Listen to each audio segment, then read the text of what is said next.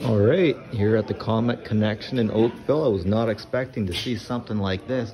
Check it out, this is a magic card sorter that was originally just a fruit sorter, and they got this thing set up to read the card for value, and it puts it over in a pile for not worth anything, worth a bit, worth a lot, maybe worth an extra lot, I don't know, and then a questionable pile.